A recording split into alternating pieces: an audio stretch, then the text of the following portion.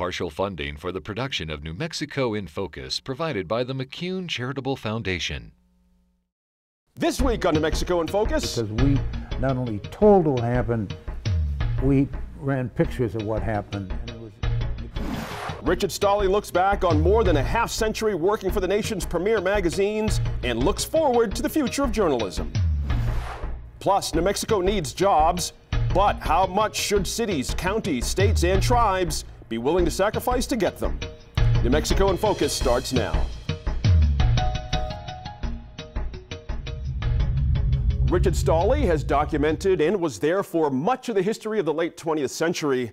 As a staff writer for Life magazine and later an editor for Life, People, and finally Time Incorporated, Stolle saw the integration of the South in the civil rights struggle and the tumult of the 60s.